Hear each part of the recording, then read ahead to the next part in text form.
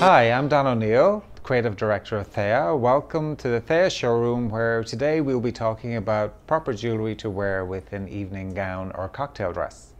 As a designer, I'm asked a lot for the perfect jewellery dresses from my buyers. And the perfect jewellery dress is basically a solid coloured gown that's simple with no embellishment, that allows the customer to wear her beautiful statement pieces. For example, this dress here in navy blue organza is a very beautiful, interesting gown with no embellishment, where you can add your beautiful statement necklace, which could be a beautiful heirloom piece such as this we have here with the sapphire and the pearls, and then accompany that with your beautiful statement earrings, which are also in the sapphires and diamonds, which were lent to us today by Bennamoon Jewellery.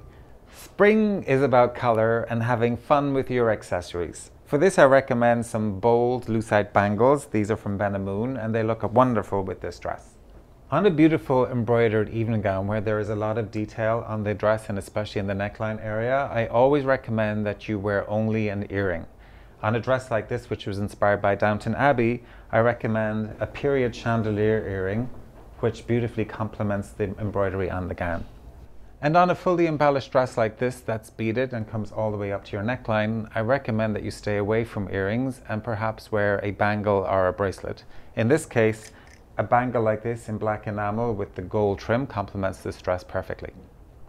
Thank you for joining us in the Thea showroom, and we hope to see you here again sometime soon. Thank you. Bye.